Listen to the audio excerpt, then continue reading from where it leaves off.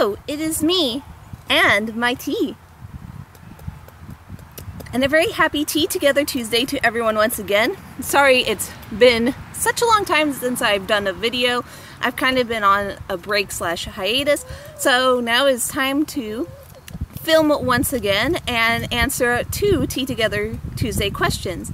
And the question number 1 is tea cake. If you were to infuse a cake with a tea, what kind of tea would you use?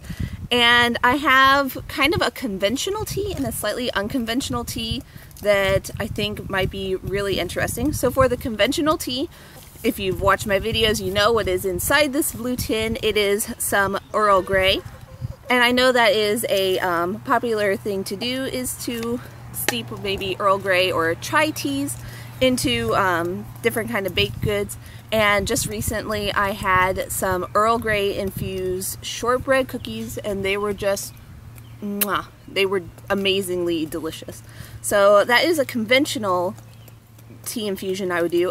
Slightly unconventional, and I'm not sure if it would work, but I think it would taste really, really good, this is the Midsummer's Night's Dream Tea from DAVIDsTEA, and it is a citrusy mint tea, and it has spearmint and gooseberries, and it just has this wonderful, like, summer, like, cool summer night flavor to it. It's citrusy and fruity and minty all at the same time. It is one of the few mint teas I actually drink, and I think this might make a really refreshing, fruity flavored kind of cake.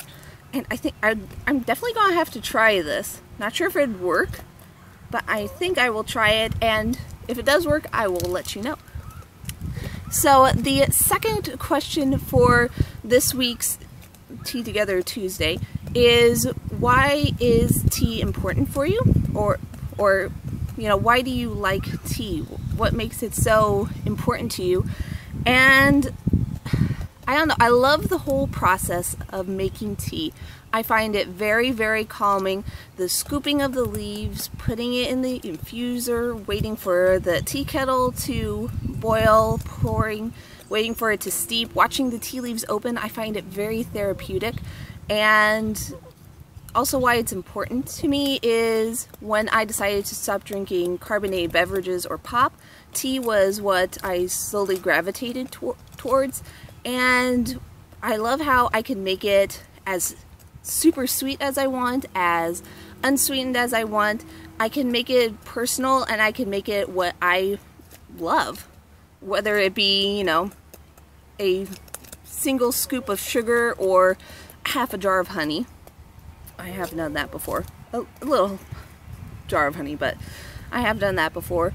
But I love how you can make tea so personalized. And that's why I find it important to me. And my tricky assistant has abandoned me and is now behind the camera, which goes to show you should never work with animals or children, because they will steal the show. Oh, there we go. Hi, you're back. Okay. Well, everybody, I hope you have enjoyed this Tea Together Tuesday. If you want to, feel free to answer some of these questions down below, or make your own video. Just use the hashtag Tea Together Tuesday. And of course, a big thank you to Jan from Tea with Jan and Kimberly from Tea is a Wish blog, who came up with this wonderful, fun day and all these fun questions.